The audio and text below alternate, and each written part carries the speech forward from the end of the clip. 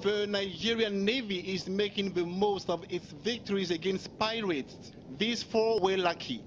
In the past 2 weeks, around 18 have been killed as Nigeria steps up its anti-piracy effort. Other countries in the region are trying to do the same. We notice that the member states have paid further attention to the issue of piracy, and this has caused pirates to act with greater caution than they did in the past.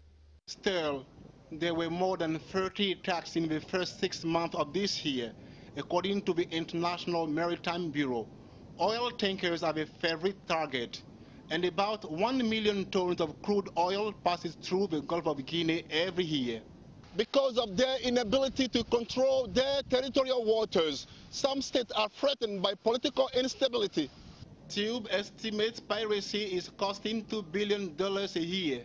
Some shipping firms are avoiding the region. Those that are coming in are paying more for insurance and security, and they're taking long routes. If we do not combat piracy off our coast now, in view of our agricultural, energy and economic potentials, the states risk having fewer resources because insecurity will affect the country's budgets as well as their purchasing power.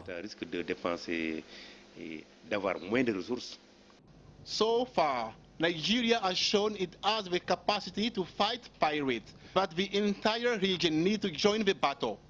The United Nations is urging collective action.